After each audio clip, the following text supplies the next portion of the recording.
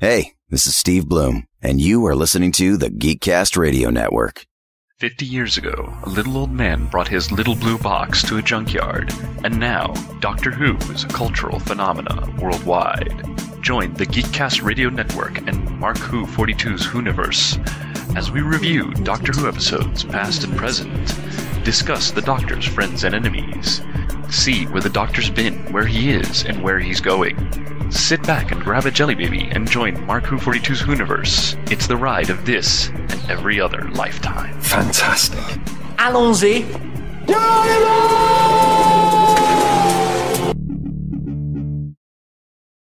You are now on the inside of what I like to call the circle of trust. We are all connected in the great circle of life. You know something, Bert? What? I think you and I are going in circles. It feels like we're going in circles. The circle is now complete.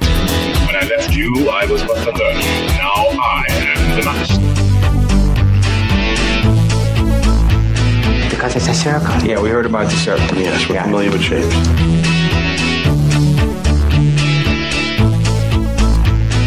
Hi, this is Greg. This is Chuck. And this is Dan, and we are Talking in Circles, brought to you by the GeekCast Radio Network, a podcast that may be recording on Friday the 13th, but we are not superstitious. Maybe a little stitious. Thank you, Michael Scott.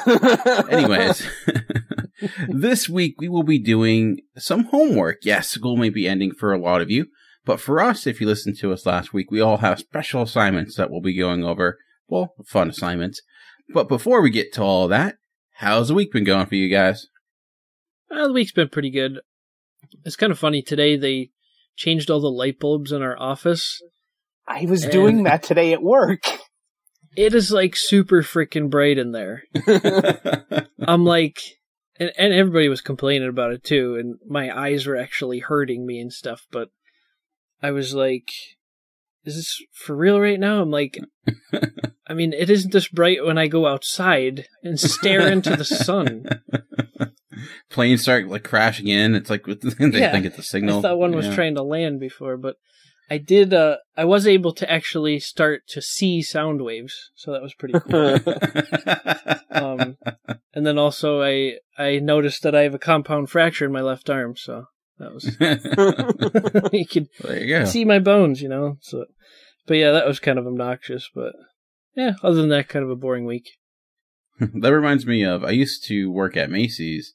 And I changed lights a lot. And I almost burned down Macy's. Nice. Doing that one time. I was putting in like there are those fiber lights and the ones that are a little bit longer.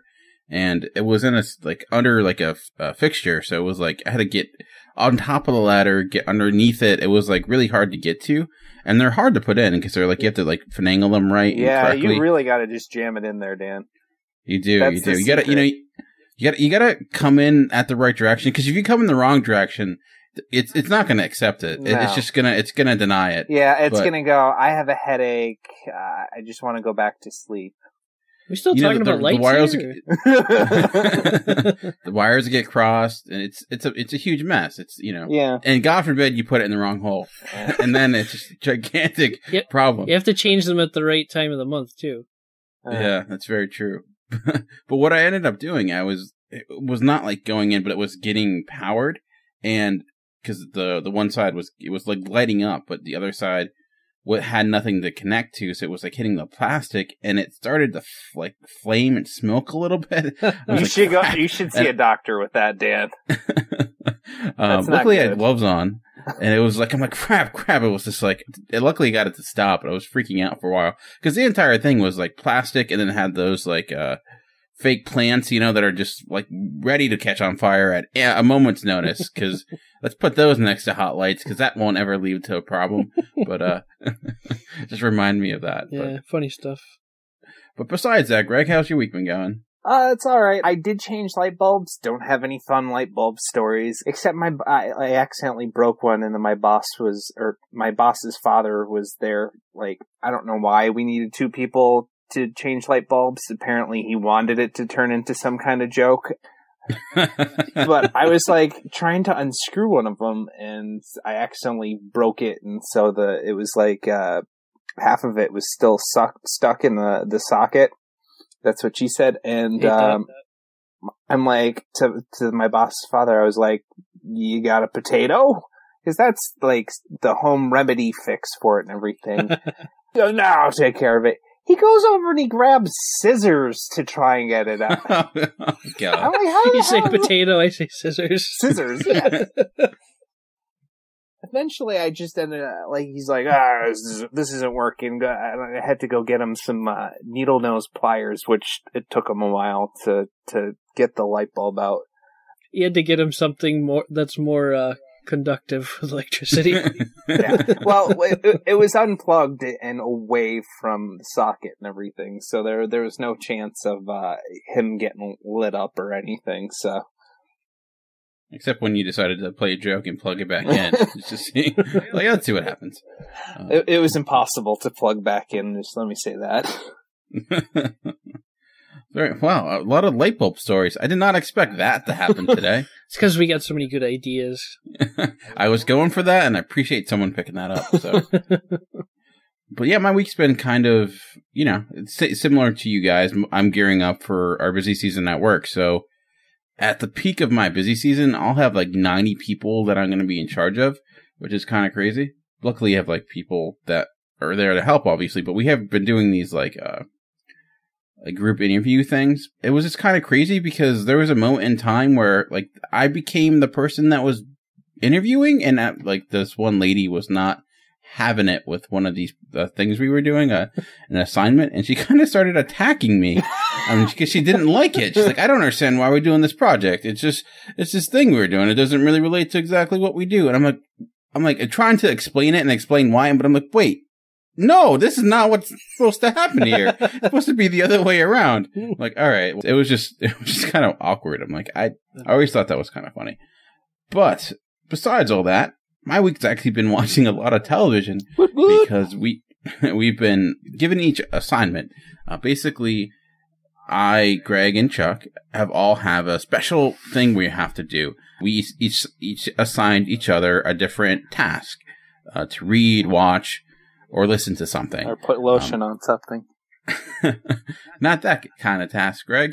We told you no. How many times do we have to tell you no? It puts the lotion on its skin, or like it gets those again. Yes, it does. You did that really well, Greg. Thanks. I wasn't even trying to do it really well. I haven't seen that movie in forever, so. But basically, I was given the movie, the TV shows from Greg, Doctor Who, and from Chuck, Jericho.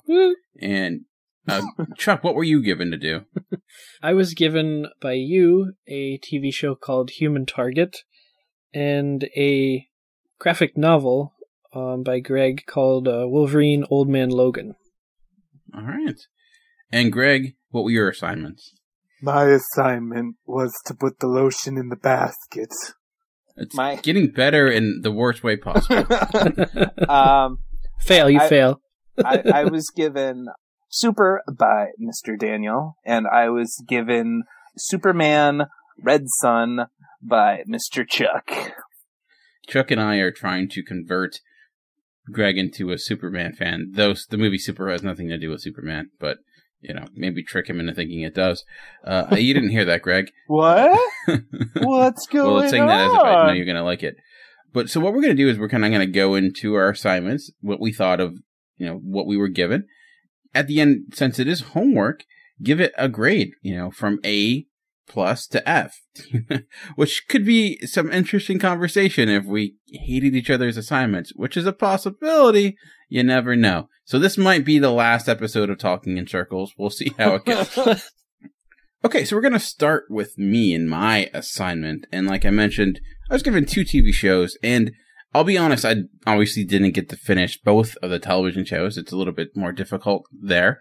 I did watch about 12 episodes of Jericho, and I honestly just finished about episode number 7 or 8 of the first season of Doctor Who.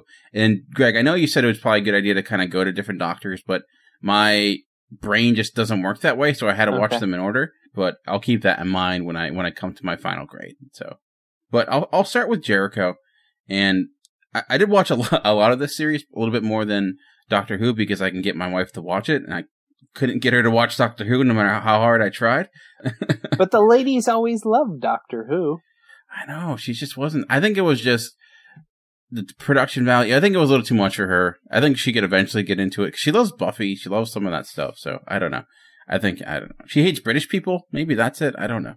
I hate British people. I'm just joking. She really does not hate British people. They are adorable. I do, though.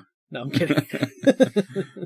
But we did watch Jericho, and like I said, she watched it previously. And Chuck, I remember actually when this show was out talking to you about it. So for those who don't know, the TV show Jericho, I think it was at NBC or CBS. I don't remember what network it was on. I'm pretty sure CBS. CBS. The basic idea behind it is it's a small town in Jericho in Kansas, and there's like a little bit of a political turmoil going on. And in the first episode, you see an atomic bomb go off in way down in the background. They believe it in Denver, and you kind of don't know why. And like it starts leading to more and more issues, and like slowly and surely this mystery is kind of revealed of what happened. Or at this point in the episode about 11 or 12, you still have a great deal of mystery going on. We don't know exactly what happened, why it happened. You know that multiple nuclear weapons went off. It was some sort of attack. You don't know who attacked us, what have you. And one thing I will say is with Jericho, I think that's obviously the best thing about it is that mystery.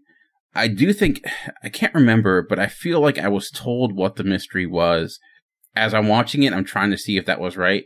So I'm hoping that's not going to hurt my overall opinions of it. It hasn't so far, because that's been my favorite part about the show. The show has a ton of different characters. There are all these, like, it's an entire town, and I didn't really know going in, like, what it was like. Thinking of a show that's kind of almost in, like, a post-apocalyptic world. It's not what I at first expected. The town's a little bit more in shape. It's a little bit more, it's not like destroyed per se, but you kind of get there eventually. It becomes slowly, gets kind of a little bit more dangerous as supplies run low, as, you know, the outsiders start coming in. You realize people around that neighborhood are dangerous, and you have a lot of people in conflict within the town. Like I said, my favorite part was the mystery.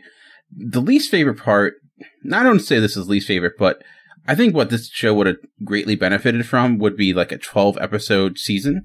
I know this was out in a time when networks weren't really doing that.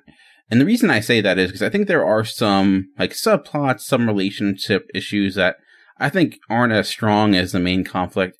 I'm thinking per se there's a relationship between one of the main characters like cheats on his wife. And there's like a love triangle type of story that goes on. And not that it's horrible, it just... I was more interested in other things that were going on, and you have a little bit of occasions of that.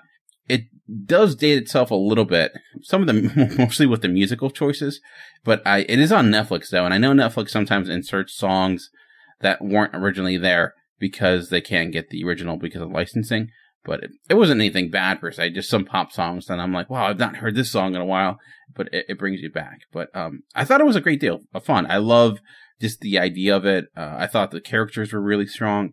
A variety of them. You have like your bad boy. You have like the conflict of leadership. The main actor, I guess you would say he's the main character, Skeet Ulrich, who plays Jake Green. He's like the bad boy. He was out of town. He came in right before the bomb went off. He's interesting because you kind of learn more about him as the series goes on. He has a little bit of a mysterious past. And I do like when you get some of the backstory. Also, by far my favorite character is Robert Hawkins, who's played by Lenny James, who people who have watched Walking Dead, you'll probably recognize him. He was in a few episodes of Walking Dead, most notably the pilot, and then he was in another episode in season 3, I believe. But I think my another favorite character of mine was Jonathan Green, played by Gerald McRaney, who is, like, he plays a soldier in everything he ever does, I think because he was a soldier. He was in Major Dad. He's great. I think he's a great presence, and there's a great conflict with him as the mayor and another guy who wants to take his spot. I like that guy as an actor a lot. He's pretty cool. I do like him. He's actually really good in House of Cards too, and he plays a pretty big role in a few episodes of West Wing. But there's a big reason why I watched 11 episodes of it. Like I said, there's certain issues I had, nothing gigantically big. And like I said, I just felt it was more of a product of the framework of having it 20 episodes. I don't get why this was not a bigger hit. Like that, I don't understand. Because I know. There's so much worse television out there that's so much bigger of a hit. And you think of today, I was actually having this conversation with my wife when we were watching it, like thinking of what this would be like if it came out today. When you think you have like shows that have a bigger production value, not that the production value is low, but it's not what it can be now. I mean, there's a show called Revolution, which I feel tried to do similar idea of what this did, but was not nearly as successful. I don't think it was just as good as building its mystery, or its mystery wasn't as interesting. I'm very curious to see how it ends. I'll surely be finishing it, but I would give it a very, very strong B+, and I could see that going up once I finish the series. So yeah, and I often wondered that too, why it didn't do better. And I think like today that post-apocalyptic theme is a lot more popular, and I think the show would benefit from like if it was on today as opposed to back then. And I don't know if it was just in a bad time slot or if it was up against some other major shows. Maybe at the time that could have been it something, but yeah, it's really a shame that it didn't go past, I guess you'd call it 1.5 seasons, because they kind of came back and made like 8 more episodes after the first season. But and that was when like they had that huge uproar, right, where it was actually canceled for a little bit and came back. Yeah, there was a petition online and all this stuff. They were like sending in peanuts or something. I forget exactly what it was. It's been a while since I watched the show. Yeah, something like that. But I agree with you, Dan, with some of the side plots, like that love triangle thing. That's kind of like, it seems just thrown in there just to be thrown in, and it's like, you know, I want to get back to other stuff, like the cool stuff, you know what I mean? Yeah, and there's also like a love story with like one of the guy who's on the farm and like an IRS agent who tried to close his farms in the first episode, and I feel that's probably one of the weaker storylines, and it kind of goes in some obvious places. I preferred like 12 episode seasons. It's very difficult for a show, I think, to go beyond that, especially when you have such a high concept like this. I was gonna say I like like what you said about the Robert Hawkins character, and I think he's probably one of, if not the most interesting character on there, just because there's so much mystery surrounding him and everything. And I guess maybe he likes to do those types of shows since he kind of accepted the Walking Dead role, but this show reminds me of a Walking Dead without the zombies, you know what I mean? Yeah. Like, it's a lot of the same feel, like it really is. And I wonder, too, if it just, like, maybe the world wasn't ready for a show like this, because it's 2006, which is only 5 years or so after September 11th, so maybe it was too real at the time. I mean, Iraq didn't... war was only 3 years old at that point, and so I don't know if that played into it, but I don't know. I think I'm glad it got at least that extra 8 episodes, so I'm hoping that, you know, it solves its mystery, because nothing's worse than when something ends at a cliffhanger, and you're just left wanting more, and you just end up never getting it. So thank you for that assignment, Chuck. I would definitely give it a passing grade. So very nice, Mr. Clark. You have passed your assignment in this portion. I appreciate that, Greg. Greg, have you seen Jericho? I have. I really enjoyed it. It's been a while since I've seen it, though. Yeah. I would recommend that to listeners out there, though. I feel like I'm one of the few people that haven't seen it yet, so I don't know. I love the little theme song at the beginning, it's not even a song, but it's like the Morse code thing. Oh, yeah. That's just so freaking cool.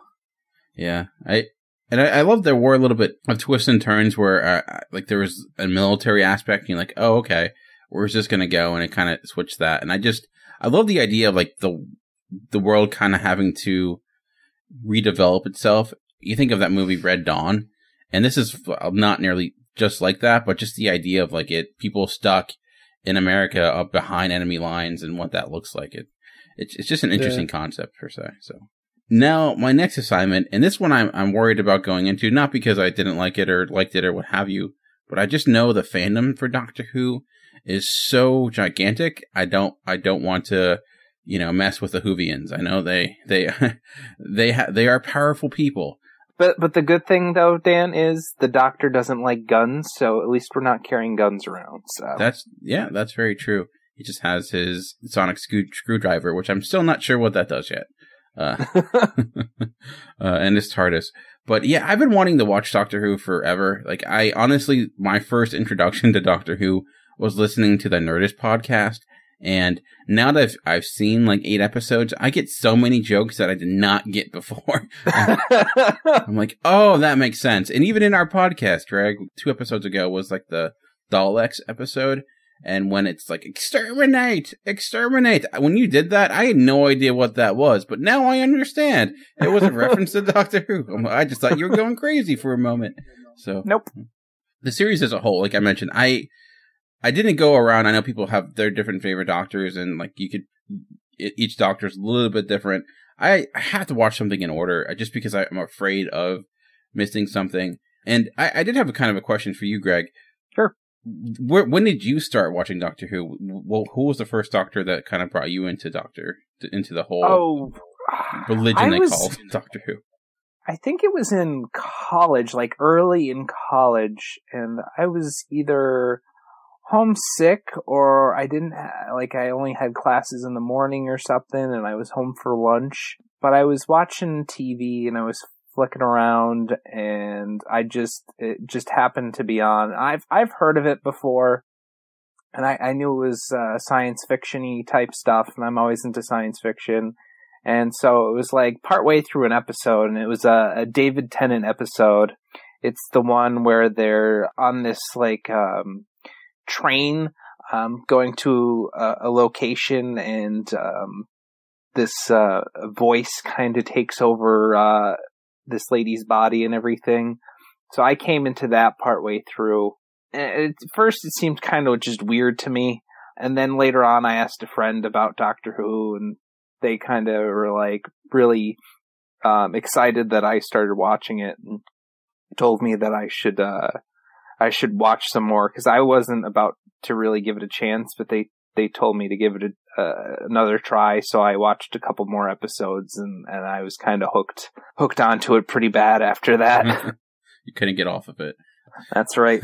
What I realized, because I started from episode 1, and what I realized when I was watching episode 2 was, well, I've actually seen this episode before, and I think I caught it, like, similar to you, a late night on, like, maybe Sci-Fi Channel, I don't even remember.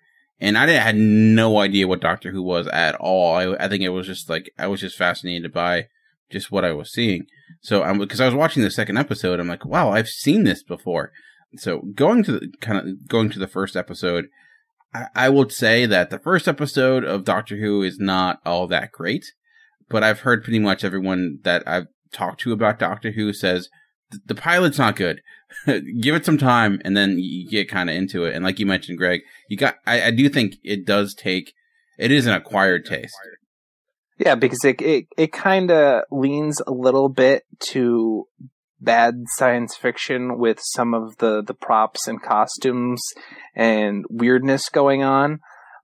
But like the stories that go along with it are just so smart. Yeah. That it really makes up for that. Yeah, because the second episode was, I loved it. Like, it was probably, it might even be my favorite episode so far, that or the Daleks episode. And like you said, it's more about the concept, it's more about the execution than the actual production of it. And yeah, some of the special effects are, I mean, especially dated now, but you kind of accept that. I mean, it's a BBC TV show, so it's not going to be like, Avengers level effects.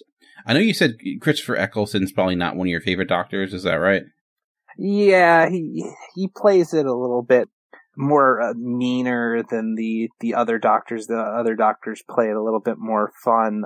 I haven't seen the latest Doctor that's out, but so far Eccleston only had one season to go through the role, so I don't think he was the the first one to come on after that long break from the 80s from Doctor Who, so it was kind of it was probably a tough thing for him to come up with that and figure out how to play it and everything. I don't think he really had long enough with the role too. So there was a couple things going against him. Yeah, and I could see that because I know Christopher Eccleston from a lot of stuff. I mean, he was just in Thor as Malekith, and he was in one of my favorite horror films of all time, 28 Days Later.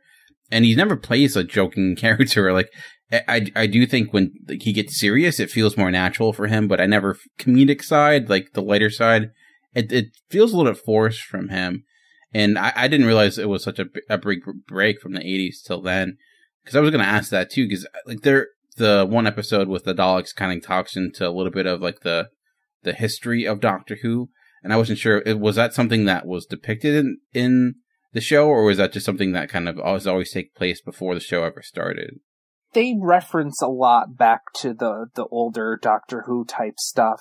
They'll bring up different episodes from before, different characters from before. They will show the different variations of the Doctor, because Doctor, if you kill him, doesn't die, he'll transform into another physical being. He'll be somewhat the same, but his personality will be different. It was kind of a creative decision back in the day to keep the series going, but being able to change out actors when need be. So it was kind of a creative choice back in the day that just kind of made this whole interesting turn on the show. Okay. I was just wondering, it was never to a point where I never understood what was going on, but kind of like a comic book where it relates to some sort of continuity, and you're like, well, I mean, I guess I don't need to know exactly what it relates to. I can kind of exactly. I can fill in the blanks here. I mean, use some inferencing to figure out what you're saying. I was just curious, per se. I mean, like I said, I did enjoy it. I think some episodes are definitely better than others. The last one I watched, definitely. The last one I watched with Simon Pegg was really good. I did like that. Basically he's like the editor, and it's about this alien that's kind of controlling Earth. And I find myself, I enjoy when they go in the future or the present more than the past, at least so far, because there was an episode where they go into where Charles Dickens was alive, and I didn't think that one worked as well. I don't know. It's something about it didn't work as well as some of the other episodes, but I am really looking forward to seeing what David Tennant does with it, because watching it too, I'm like, wow, when I think of Doctor Who and when I hear people talking about it, it's not the personality of Christopher Eccleston's not what I imagine. He's, like you said, Greg, he's a little bit more serious and a little bit more menacing than I expected. I'm like, wow, this guy is he's ready to kick ass really quickly, and he's ready, especially the Daleks episode, he is, and I know that's kind of the point of the episode where you see him kind of fall apart and become the Daleks in some way and become a little bit more vengeful. Well, that's one of his greatest enemies. So yeah, and I could see that. I thought that was a really strong episode. I'm looking forward to it. Like I said, I'm acquiring that taste a little bit more. But if I was going to give it overall grade, still passing grade. But because of some of the inconsistencies and because the first episode I thought was pretty weak, I would give it a strong B. But like I said, grading on a curve, and I'm looking forward to seeing the other Doctors, because I'm a fan of David Tennant from other stuff I've seen him in. So I'm looking forward to see what he does with the character. Is he the next Doctor after Eccleston? Yes, he's the next one after Eccleston, and then you have Matt Smith. Okay. Which is I'm rewatching because Netflix just dropped some more episodes, so I've rewatched from Chris Eccleston. I just got done with David Tennant, and now I'm towards the end of the first season with Matt Smith. Nice. And I think that's when it became really, when I heard about it first, was with Matt Smith because of the Nerdist podcast. Might have been before that, but yeah, thank you for that. I appreciate it. I'm acquiring that taste, and I will be listening and probably talking about it more on this podcast, and I hope I did the Whovian fans proud. So, all right. Well, enough of me talking. Chuck, we gave you some assignments as well. I'm a little hesitant. I'm curious of what you thought of what you were given, because even though I didn't give you Old Man Logan, I also really liked that and recommended it for you. So if you didn't like it, I guess you can kind of blame both of us. So anyways, I'll pass it over to you so you can, come to the front of the classroom and give your report. Wait, what assignment? We put it on the board for over a week. You had plenty of opportunity. My dog ate it? I don't know. You no, don't have a dog. What? Shut up, man. Let's see. I'll give everybody what they want. I guess I'll do the old man Logan one first, since both of you guys have some interest in it. But I'll start off by saying there's a great creative team here working on this. You have Mark Millar and Steve McNiven, which is the same team that worked on Civil War. McNiven's got some great art in this too. That's one of the things that I really like about this. I did have a little nitpick about some of the ways he draws, like Logan's face in some of them, but that's the very minor nitpick thing. Like for the rest of the book, the art is like spectacular, and it's written really well too. And I gotta say, I was very interested throughout this whole book. It was very cool, like very edge of your seat stuff. It certainly kept my interest, like mainly because I'm wondering like what happened to Logan that made him refuse to pop his claws for over 50 years. And it's just such a stark contrast of what we're used to seeing with Wolverine. And I think that's what really kind of propels this story along. And you're just wondering, like, what the hell happened to him? Like, how could a guy that's just so quick to just, flip out and kick everybody's ass, like, what would happen to him to make him not even raise his voice for 50 years? Like, the guy just refuses to do anything that resembles a fight or an argument. And yeah, when they finally revealed how that happened, like what made him refuse to fight like this, I'll give a little spoiler warning because I'm going to get into it a little bit. So if you want to skip ahead a few minutes, if you haven't read this story or anything, but when basically that moment when they reveal that Mysterio tricked Wolverine into thinking all the other members of the X-Men were villains, and basically let Wolverine take them all out on his own. That was just crazy. I was not expecting that at all. And it's a really cool idea because, as far as I know, I've never really seen anything like that done with the X-Men, and especially that kind of a cruel thing played on Logan, And it's something that you wouldn't really think of, but when you see it, it makes a lot of sense, and it's like, wow, that's kind of a stroke of genius. I would have liked to known, though, which member of the X-Men he fought for 90 minutes, because he kind of said that he was fighting Bullseye, and he's like, oh, we went back and forth for 90 minutes. Maybe I missed a clue in there or something. I wasn't sure who it was supposed to be, but I thought they should have kind of said, like, well, which one of them was he fighting? Which one was the toughest for him to defeat? You know what I mean? That would have been pretty cool. But with everything happening along the trip, I mean, he teams up with Hawkeye, who is very elderly now, and he's got long gray hair and a ponytail, and he's kind of going blind and everything, which Hawkeye could still kick some ass. That was pretty cool. He was shooting the guys with his bow and arrow still based on the sounds they were making. He could kind of locate where they were, and he was still nailing them with the arrows, chopping a few people up with the sword and stuff. He's pretty badass, even though he was blind, so probably the toughest blind guy behind Daredevil. So, but yeah, like, all the cool stuff on their trip, you can kind of guess pretty easily that sooner or later something's going to piss off Logan enough to make him finally pop the claws again. So it kind of like keeps you reading, and you're interested to see, like, okay, what is the one thing that makes him do it again? Because it's coming. But I enjoyed all the references to the Marvel characters and stuff, like Hank Pym was Giant Man. I think the town was called Pym Falls. That was kind of comical too, that little scene, like, oh, why do they call it that, and everything. And then you see a version of Ultron in there. It's Spider-Man's granddaughter and stuff like that. I was interested in some other stuff, like this new Kingpin, and I think he mentioned really quick in passing that he was the one that killed Magneto, And I'm thinking, well, how the hell could he have killed Magneto? Like, this guy just seems like a regular guy, you know what I mean? And I would like to see some additional stories in this universe to kind of flesh some of that stuff out. I think that would be really cool. And I would love to see that too.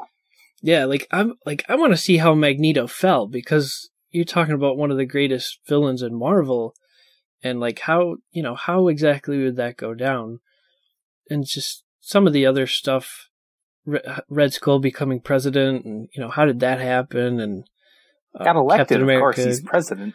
Well, yeah, true. Maybe he has an insurance plan called Skull Care or something like that.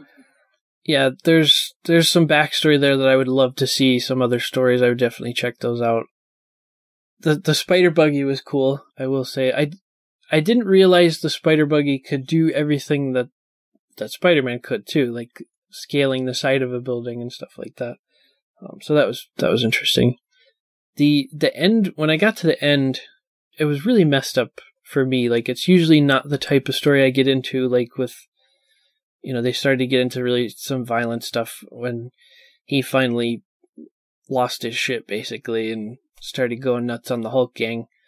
I was real worried when he got to the baby Hulk, and, when you finally see that he just took him out and he was just taking him with him, then he was willing to raise him and stuff. That made the ending so much better for me, because I was like, okay, I should have known Wolverine's not a total douche. He wouldn't have just killed the helpless baby. I thought that was a really respectable thing, that he was going to raise the baby right, like himself, and kind of form his own little team and everything. So that was really cool. I was very happy with how it ended. Yeah, I gotta say, I did enjoy it. Yay! I think, yeah. I think I'd give it a good, like, solid B+, right in that range. It was pretty cool. I was wondering, too, because this is an alternate reality story. And so I got thinking, like, well, does it have an actual number designation? Like the mainstream Marvel U is Earth 616. So I looked this up online, and it's actually Earth 807128. And I'm sure everyone's going to remember that, because we'll be tested on it. So. But yeah, is that a reference to something, or is it just a random number? I guess it's just a random number. I really don't know how they do these things with these the reality numbers and stuff like that. But I did find interesting that, I guess it said something about in that reality down the line in the future, people were trying to use Galactus to power a time machine or something like that, and they tried to get to the Earth 616 to try to inhabit that, and that's when the 616 Fantastic Four kind of let them go to this other Earth called New World or something like that, NU World. So I thought that was interesting that they kind of had some other stuff going on in this universe, but I would love to see more of it. I would love to see some of the other backstories, or even some of the stuff that happens after the ending of this. I think that would be really cool. So yeah, thanks a lot for the recommendation. I definitely enjoyed it. I'm so glad you enjoyed it. I've been waiting with bated breath for this night to come so I could hear what you said. I was hoping that you would like it, because I've been recommending it for the longest time. I even really need to go back and reread all of that, because it was just so awesome for me. So yeah, that was a very enjoyable first part of my assignment, and my second part was for Dan, and that was a TV show by the name of Human Target.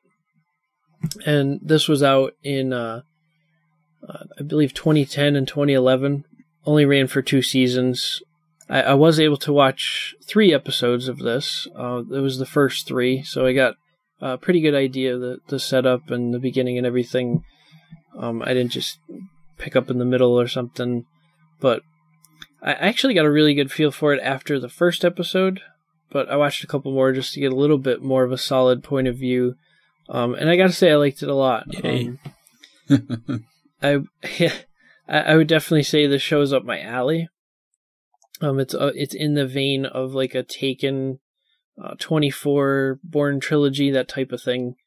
I would say even maybe a little James Bondish with some of the gadgets and stuff like that. I'm not a big James Bond fan, but I get that kind of feel from it a little bit. But I was disappointed to learn that it only ran for 2 seasons because I'll be honest, I didn't know much about this show going in, and I was thinking possibly maybe it was still on or something like that. But I was kind of upset to learn that they had canceled it after the 2nd season. And it wasn't even really like 2 full seasons like a regular show. There ended up being a total of 25 episodes because they were more like a half season, like you were talking about before, Dan. They're like the 12 or 13. Yeah. I mean, maybe that works for that kind of thing, but it's unfortunate that it got canceled when it did. It's something I would have liked to get into on like a weekly basis, like something that I could look forward to from week to week if it was still running. But I do like the main actor. I think he's really good. I think he's pretty cool. Like he plays the scenes very cool, and I haven't really seen him in anything else. I'm sure he's been in some other stuff, but I was unfamiliar with him. But I really like the way he did this character, and he seems to fit really well. And I like the supporting characters a lot too. I like the character of Guerrero. Oh yeah. And it seems like every show, you guys know, like every show anymore, they gotta have one of these computer whiz guys, you know. There's always that character, like you gotta have, like even on Arrow, he's got a girl that's a computer whiz, and on Smallville he had Chloe and stuff like that. But I like how they did this guy. I think he has like a confidence and an arrogance about him, and I think it makes him much more interesting and actually makes him pretty funny a lot of times. You know, I like how he calls everybody dude. Yeah. He's played by Jackie Earle Haley, and those are probably, who have seen Watchmen. That's the guy who plays Rorschach, and he's a small dude, but he is somehow still menacing. But he's kind of a badass in that show. So yeah, I agree. And I did read that about him playing that part in The Watchmen, but he does have a little intimidation factor to him, even though he's like just this little kind of nerdy computer guy. You would think. But and I'm thinking to it when he was sitting at the table and they sent the 2 guys in to try to, kind of push him around a little bit and threaten him. And turns out he had looked up information on them beforehand and he knew everything about their lives. And, he was mentioning their family members and kind of scared the shit out of them. I thought that was pretty funny. Yeah. And I like the other guy, Winston, too. I think he's funny because he... a lot of times he'll disagree with the other 2 with like the methods of how they're doing stuff, and he's a little more apprehensive on kind of going balls to the walls like these guys like to do. And I think that contrast is really funny. It works really well. Yeah, it's funny because I see that guy, Try McBride. He was like the principal in Boston Public, that TV show on Fox way back when, and I always recognize him as that role. But I did really like him and all the the dynamic between the 3 of the characters. Yeah, but yeah, it's a really fun show. I love the action. Obviously, I think they won an Emmy actually for stunt coordination. The show won a couple, or not one. I think they were nominated for a few Emmys, primetime Emmys. I think it was stunt coordination, theme music, and main title design or something like that. But yeah, they do a great job with the action. The one scene where he was in it was the train episode, and they were fighting in the vent, like the ceiling duct, in this really confined space. And that's something I never really seen before. I'm like, wow, that's really cool. And, they did that part really well.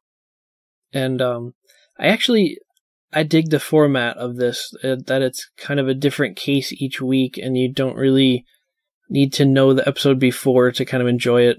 Those kind of shows are great in their own right, that, have a connecting storyline and stuff like that. I do enjoy those too, but I kind of find something like this refreshing to watch once in a while, because you can just kind of kick back and pick up any old episode you want and just have a great time watching it, because they kind of stand on their own from week to week. So I thought that was a really cool aspect of it. And one thing I just realized, too, was there's actually a connection between the show you gave me, Chuck, and the show I gave you. and that's Lenny James, who we were talking about not too long ago as like the best character in Jericho. He also has a recurring role in Human Target. Probably haven't gotten to him yet, but he plays his like character Baptiste, who's like kind of like the only equal to that of Christopher Chase, and usually his scenes or his episodes are some of the best of the season. So he does make a great character and a great counteract to that of Christopher Chase. Nice. I definitely intend to keep watching the rest of the episodes, so I'm sure I'll get to those. But one thing I wanted to mention real quick too was, like I said before, I didn't know much about this show going in, so I was kind of surprised to learn that the show is actually based on a DC Comics character. It was a character of the same name, Christopher Chance, the Human Target, and here's a little trivia tidbit for you. The character debuted in 1972 in Action Comics number 419. But I thought it was cool. I'm like, I never realized this wasn't even on my radar of like a comic book show. You would never think that. I mean, obviously it doesn't have like a superhero feel to it or something like that, but it's more of that, kind of thriller action type of comic and some stuff that they were doing back at that time. But there was another TV show done in 1992 by the same title. Guessing it's probably not as good as this, but haven't seen that at all. But yeah, so just thought that was a pretty cool tidbit there. I'm always interested in stuff that makes the jump from comics to TV or comics to movies or anything like that. So as far as a grade, I would say yeah, something like a B+. I really enjoyed it a lot, and I'm looking forward to getting into some more episodes and trying to finish out those 2 seasons, even though I'll probably be ticked off when I get to the end that they didn't continue it. I do think it ends at a good spot, at least, I would say. I don't know if it's last episode, it's best episode, but new characters are kind of added for the second season. They're a little bit forced in, per se, but there was a really good episode. I mean, they eventually do end up making the show better, and then I think near like the second best episode, the second to last episode, I think is my favorite of the entire series, if I'm remembering correctly. And I remember thinking when the show was on that Christopher, the guy who plays Christopher Chance, would make like a great Captain America. He's a little older than like Chris Evans, so I can see why they didn't. But he just has that look, that like chiseled look you would think for Captain America. Maybe even like a Nick Fury per se, like a the white Nick Fury. But yeah, I'm glad you liked it. And I actually did pick up like the graphic novel for Human Target. I haven't read it yet, but I heard it's not really like the comic all that much. But I figured I'd check it out. So yeah, awesome. Cool. All right, Greg. Well, it's all come down to you. Probably the one we're looking forward to the most. Are we sure we're looking forward to it? I don't know. We'll find out. I'm hoping you didn't hate my movie, or at least liked it a little bit. But I looked at the bright side. I'm like, if you hate it, at least I can say, well, the guy didn't make Guardians of the Galaxy, so maybe just get an idea where his head's at for that movie. I don't know. But so it was quite interesting because I did see James Gunn, and I'm like, oh, it's the director for Guardians of the Galaxy. I'm gonna have to keep careful watch and see see how this is gonna be. Deals with Rainn Wilson's character Frank, and he loses his wife, who is played by Liv Tyler. And when I was starting to watch this, I'm like, how the hell do they think they can pair up Liv Tyler and Rainn Wilson and convince us that they're married? How the hell does that work? Which they do end up doing in the middle of the story. They do kind of show you that. There's a lot of weird parts to it. And like you said in the last podcast, this is kind of like a kick-ass movie in the fact that it is a superhero in the real world, somebody trying to become a superhero. So there were a lot of the same parallels between Kick-Ass and this movie. This movie tends to go a little bit really goofy in a lot of parts, and then extremely the other way of extremely violent. Yes. Yeah, very violent. I especially like part where the dude cuts in line and he comes back in his suit, which him changing in the car was hilarious, with the little girl seeing Rainn Wilson in the car with his ass up towards the window. You got to see way more of Rainn Wilson than you really wanted to see. But him coming back and cracking the guy in the head, I'm not sure. I'm not sure if that was a practical effect that they did or if it was some kind of CGI going on, but it looked awesome.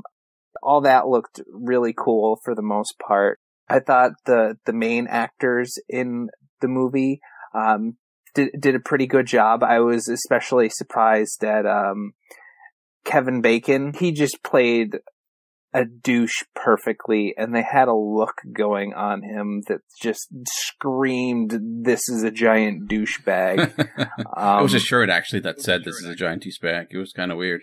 Yeah, and it was great. I had a little problem with Rainn Wilson, just the fact that I've loved him as Dwight Schrute, and so I always, going through, I'm like, well, that's kind of like a Schrutism, and this is kind of like Schrute. Yep, they're kind of both insane a little bit, but this Frank guy goes a little too far as the Crimson Bolts. And then some of the secondary characters, I didn't care for their acting too much. The best out of the secondary characters, though, is I don't remember his name, but he's in The Walking Dead. And he's got a really big following behind him. He's very well loved, and I think he's gonna be in Guardians of the Galaxy too. That'll make it work. But the story was good and interesting, but they went off onto a lot of weird tangents. Like, you could tell this guy was some kind of psychopath. He's like, 40-something? He's drawing, like, little kid pictures to inspire himself. Like, there's a lot of things in there that tell that this guy isn't all there. He's a little bit crazy. And I guess that's reflected in some of the animations that pop up. Like, when he's looking out the door, and there's a cop at the door, but you see, like, there's a little cartoon brain where you can see, like, a little video of what he thinks is going to happen. So there's a lot of those moments that kind of take you out of the movie. So that was kind of corny. But then there's other corny moments in there that play really awesome. Like when he's watching the TV and there's this, and I'm hoping I'm not going to offend Chuck with anything that I'm going to say here. There's this corny religious superhero show where James Gunn actually plays the devil. And a lot of the stuff, I thought they played that great, but then there's other moments in his real life situations that are played corny that don't work, like towards the end, where I felt like it was becoming more serious, and especially with the music playing, they added in the onomatopoeias of like the bam, the pow, the stuff like that, where I felt like it really shouldn't have been included, because I felt like it was a serious moment and like he's getting over a little bit of that stuff in the past. It just doesn't have the right feel, and I feel like we should have got over that at that point. By the way, Chuck, I seriously do not recommend you watch this movie at all. I think you will be seriously offended by watching this movie. That's okay. I'm kind of lost so far. Yeah, I'm kind of jumping all over the place with it. I'm sorry. To be fair, the movie kind of jumps all over the place, but yeah, it does a little bit. It's got a lot of interesting moments, and there's a lot of fun moments. Ellen Page is kind of freaking crazy in it, and as opposed to any other time. It's weird. I'm not sure. Like, at some moments, I find her just kind of like amorphous human being kind of situation, like whatever. But then sometimes when she was wearing the costume and trying to be sexy, for some reason it kind of worked for me. So I don't know. It was weird. I could see that happen. But then and then there was a whole rape scene where she's raping, essentially raping. There was 2 rapes in this movie. That is a lot of raping. Like, she raped Dwight's character, spoilers, and then Sarah, Liv Tyler's character, gets essentially raped by a black dude drug dealer. But it was a sick and twisted movie. It was even more sick and twisted, I thought, than Kick-Ass. Oh, yeah. If I'm going to make a comparison between the two movies. Frankly, I thought Kick-Ass was a lot better, but I was still happy that I watched this movie. So I thought that was really good. And he plays a really dumb freaking guy trying to become a superhero.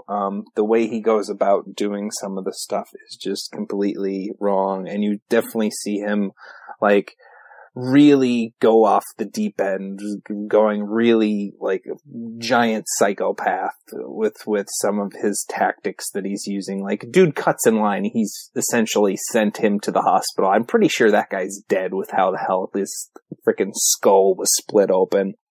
But yeah, I thought it was good. I guess I'll grade it now. I think I just about covered anything. Can you think of anything, Dan, that you wanted to hear me talk about? Or no, it was funny because you were talking about it, and it's been a long time since I've seen this. I saw it when it first came out. Actually, I think I own it on Blu-ray, but I have not seen it then.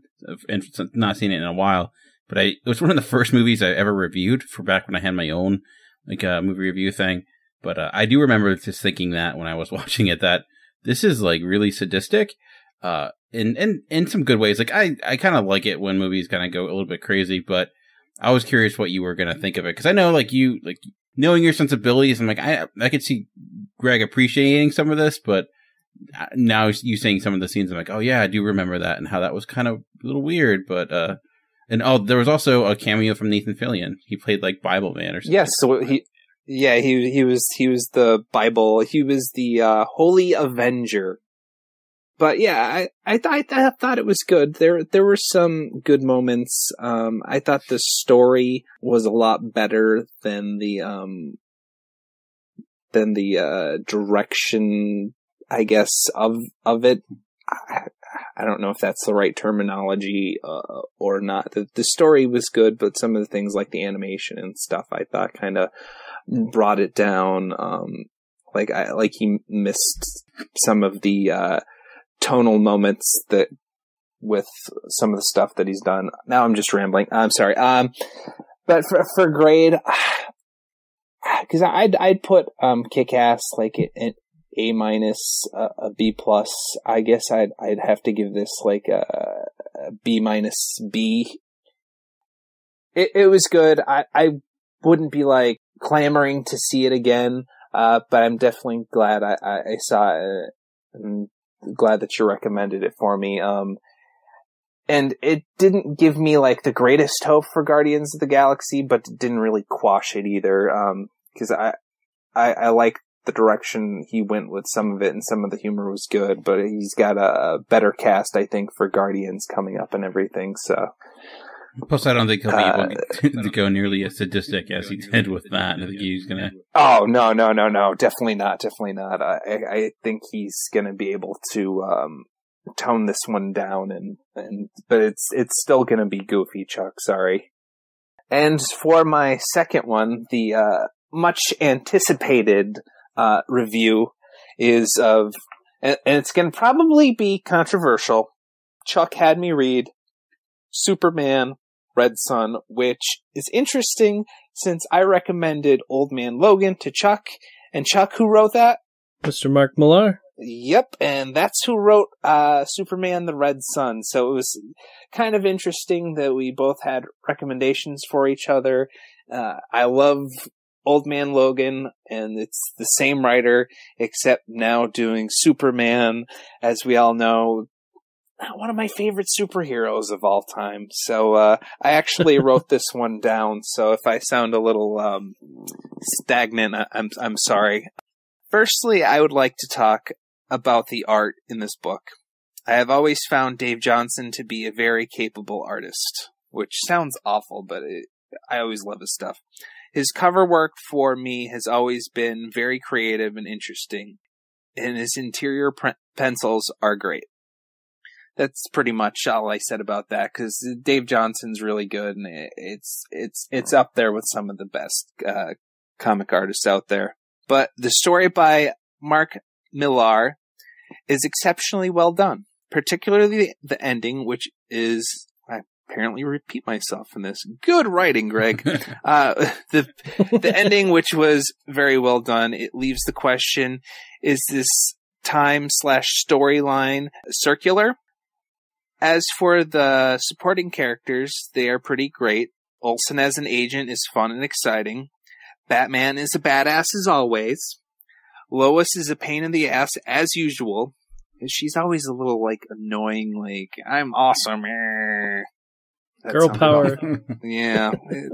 It's a little bit too much. It needs to be toned down a little bit. I always found her to be annoying. And Wonder Woman has a great new dynamic. Lex Luthor, though, is the best character in the entire book. A dynamic genius. On the negative side, he is kind of homicidal. Slightly negative. It's Slightly negative. That makes the character more interesting to me, though. The fact that he is doing it for us Americans, albeit fictional, makes it justifiable in my book. I live in America, so I gotta side with America, even though it's a little bit of a homicidal dude. He's trying to do it for us.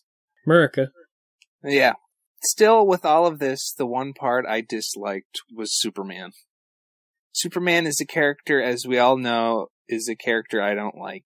I'm repeating a lot of stuff that I'm saying. I'm just ad-libbing some parts in here, by the way.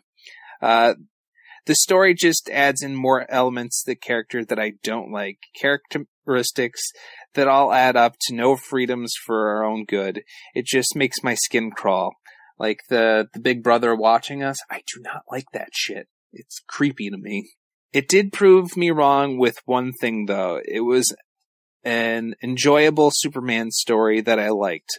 But to be honest, for me, it wasn't actually a Superman story. It was a Lex Luthor story.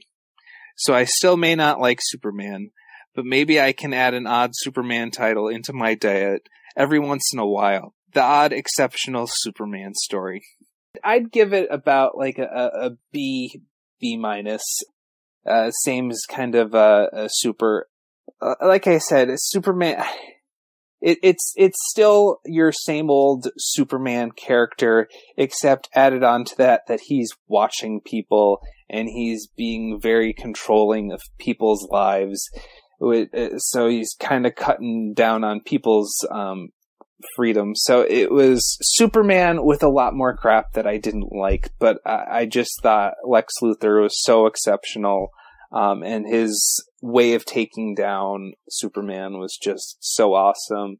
And that circular ending, which, spoiler alert, it either sounds like Lex Luthor down the generations birthed Superman and then went back in time somehow or something, or this is going to start that actually starts up the DC universe as we know it. That was just mind-blowing awesomeness right there. That definitely Lex Luthor and that ending just really made me enjoy this story. Mark Millar is definitely an exceptional writer. So much props. Thanks for the read, Chuck. Yeah, no problem.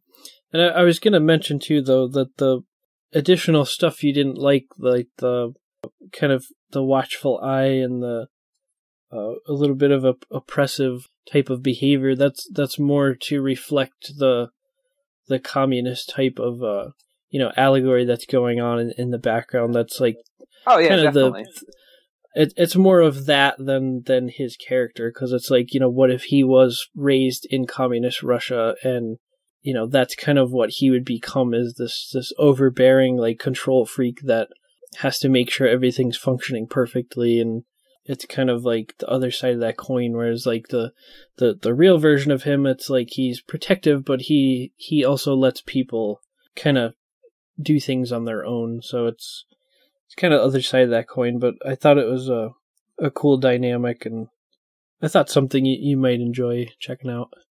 Yeah, I definitely did enjoy the story. It's just that for some reason I just can't get over that dislike for Superman. I was trying to go in and try and go in scot-free of all that. But I still got the same feel that I usually do from Superman, but then it was had the added on of communist Russia kind of thought process in there. And I'm American, but I'm not a fan of communist Russia. That was kind of... To be fair, this might not have been the best story to build Superman up, because this kind of shows like a more negative side of him, like a negative Elseworld kind of tale. So it's not really. Yeah, well, you were I was just going for more something that you might enjoy. You know what I mean? Yeah, like, exactly. Because I go a little bit more towards edgier characters and. Yeah, so this is like an edgier, darker version. Yeah. Yeah. For a character, I don't necessarily have to like the traits that they have, as long as they're interesting to me.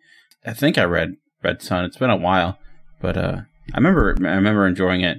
But if you want to read like a really edgier version of Superman, it's not really Superman per se, but it's the Irredeemable line. I think it's done by Miller too, where basically it's like, what if Superman went super crazy and kind of just went to like the dark side, and there's another story along with that goes in correlation with it, where it's like Lex Luthor becomes like the savior because he's trying to protect us from the Superman character. I read the first graphic novel of that, and I thought that was a pretty good, cool dynamic, because of what happens when this godlike creature kind of turns on us, and then it leads to a lot of great stories. So, but it's not like I'll have to check that. It's not like real. I shouldn't say real, but you can see the influences there for sure, like the DC influences and Marvel influences. And there's a character that's kind of like Batman, but not Batman. So, but I'm Batman. Exactly. Oh yeah, Greg, what did you think of the Batman in the little furry Russian hat? Ew. Oh, did you? I thought it was kind of. Did you give it a Greg? A little. Did you give it a grade, Greg? Yeah, I gave it I gave the same kind of grade for both things. It was a BB minus. Alrighty. All right. I'm a harsh grader, very harsh grader. I'm that dickhead teacher that nobody liked. That was very harsh with grading. You're the Mr. Feeney out of all of us. Sorry, I don't even have a nice morality tale at the end here to wrap everything up with. I'm sorry. No. And I can't do it in an awesome Knight Rider Kit voice. Took me a second, not going to lie. Anything else before we take a break? All right. Nope. So we're going to take a break, and when we come back, we usually end each episode with a letter, and we're going to kind of do that, but a little bit differently, and we'll get into that in just a bit. On the Simplistic Reviews podcast, we talk movies. We talk TV. We talk. Hello, Julie, what the heck are you doing? Trying to make our spots sound more exciting by adding explosions. Yeah, I'm pretty sure you could have got the point across with sound effects, not the real thing. Car. Download this show on iTunes or at simplisticreviews.blogspot.com. I'm sure your insurance company will cover that. No, they won't. No, they probably won't. All right, and welcome back. Last week we kind of teased it a little bit. Greg mentioned that for this episode, we're going to start a different thing for our episode letter that we'll do on occasion. And what Greg did is he kind of come up with this little skit type of, I guess skit might be the wrong word, I would say, maybe a short story per se. But anyways, Greg, why don't you kind of explain, what we'll be doing here in just a few seconds? Well, I tried to write my own little story for the end here at the end of the podcast, because I was kind of like, editorial school and everything. I came up with that, but I kind of wanted to do something maybe a little bit more fun every once in a while instead of something a little bit. It was kind of institutional, a little like being back in school. It kind of goes along with this episode of writing something where you kind of had to research maybe a little bit of a story or something that goes on. You have to research that. I wanted to do something fun. I've been wanting to try and write stories for a while. I know it's probably not going to be up to the level of like some great writers, but I figured I could try my hand at writing something, and I thought it'd be fun to do it as like a little play, like a little teleplay I know Chuck likes to do voices. I'm not exceptionally well known for my voice work, but I figured I could give it a shot. So I figured it'd be kind of cool to do this. And if it's not well received, well, we could just end it here. But I have a couple episodes written, so if it's liked, maybe we could do more. I don't know. So it's called Unknown, and the first episode is called Blood.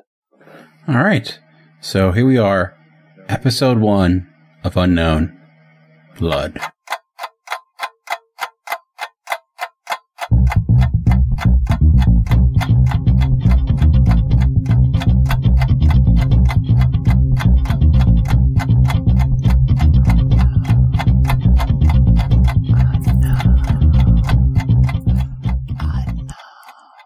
Blood. Blood everywhere. On the cheap hotel wallpaper. On the hands of the man in the graphite black costume. A black costume consisting of some of the strongest armor. A costume that conceals the man's identity. On a long steel blade of the sword belonging to the man in the armor. A blade that holds a dead man's body up against the cheap wallpaper. The armored man stands as still as a dead man hanging from the wall. His hand still holding on to the hilt of his sword, and his head held low. Who am I? The dead man on the wall begins to glow blue, but goes unnoticed by the man in black. He stays consumed with the question in his head. Who am I? What did I do? Who are you? The dead man appears to talk. You are a murderer, so it seems. Very good at it, so appears. And as for me, my name is Dawn. Dawn of the Dead, as a matter of fact. The living looks up into the dead man's pale, rigor mortis face, cast in a glow of blue. You're the one I killed. How can you talk?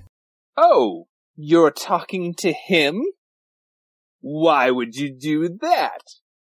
He's not going to talk back. He's dead. You're vapor. You're a ghost.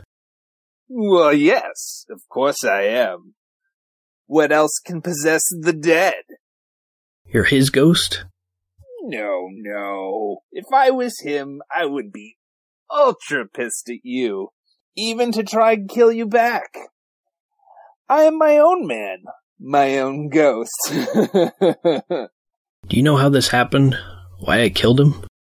So we are done with me now? That was short-lived. Well, you're out of luck.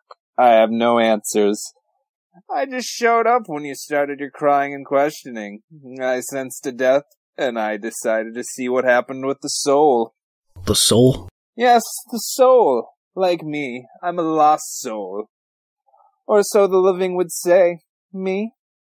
I'm not lost. I just don't feel like moving on yet. This man, the one that I killed, did his soul move on? Well, there was nothing here when I arrived. Just a husk. It feels much colder in here than your typical minutes-old corpse.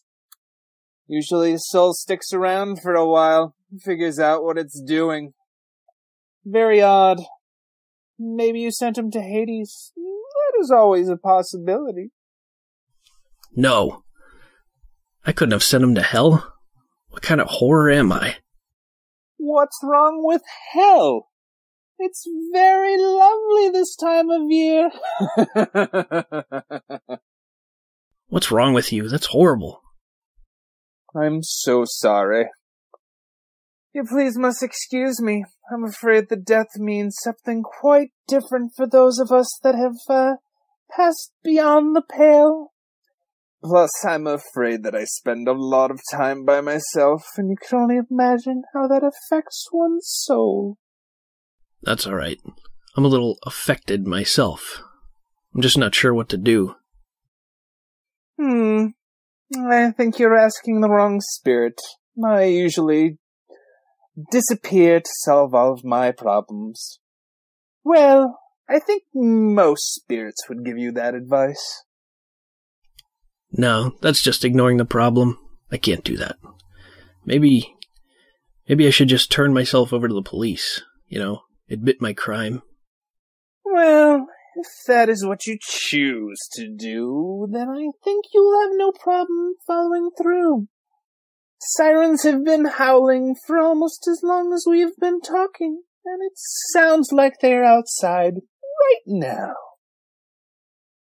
Fine. I'll get this over with. This is the police! Open up! If you don't mind, I think I will stick around and watch the show. Fine by me, if you don't mind getting noticed. Doesn't bother me in the least. Oh, you might need this, by the way. The sword sticking out of the dead man's chest comes flying out with incredible speed. The unknown man plucks it out of the air without even looking. A stunned expression etches across his face. This is the police! Open up! Open this door right now, or we're breaking it down! The unknown man walks slowly over to the door of the hotel room and turns the lock halfway. Policemen huddle around the other side, weapons drawn, ready for anything. I surrender. The lock is turned all the way open. A policeman turns the knob and pushes his full weight into the door, trying to catch his assailant off guard and possibly knock him back to the ground. It works to no avail. The black costume man easily jumps back out of the way, letting the overzealous policeman tumble to the floor. The doorway is wide open for the drawn weapons of the city's finest. One among them is easily startled by the quick movements and opens fire, as does his compatriots as soon as they hear the shot. The unknown man is left open for slaughter, with only a bloody sword to defend him.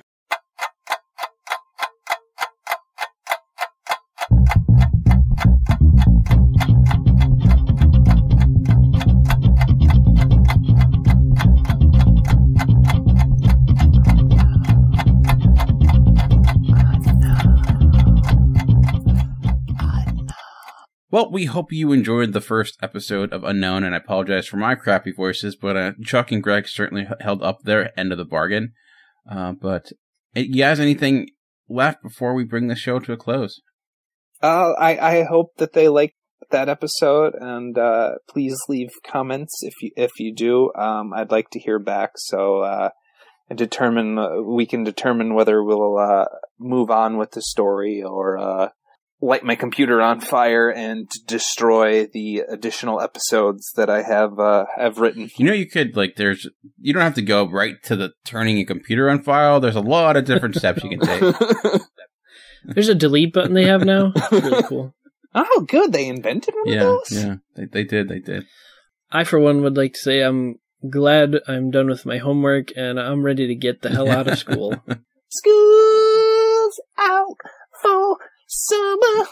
That's what you think. Well, I'm sure we'll have more homework out down there. Maybe we'll do an episode where we'll have a listener assign us something maybe down the line. But yeah, I think that'll bring us to the end of this episode for this week. And like Greg mentioned, there's a lot of ways to get in contact with us if you want to let us know what you thought of the episode, especially about Unknown. You can get us on Twitter. We're at Talking in Circles. On Facebook, also search Talking in Circles.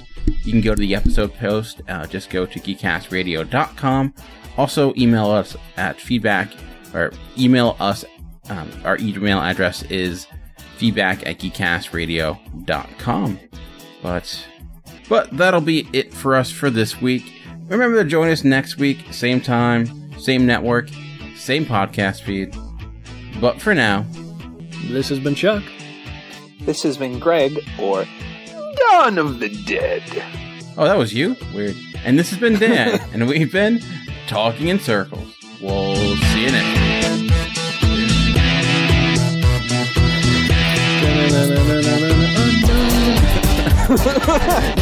That's the theme song. Yeah, good job.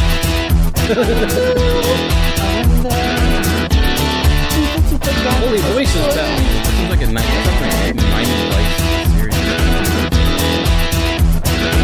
That was a bad joke. I apologize. It's late on a Friday. This is past my bedtime. Actually, it's Sunday morning or Saturday morning.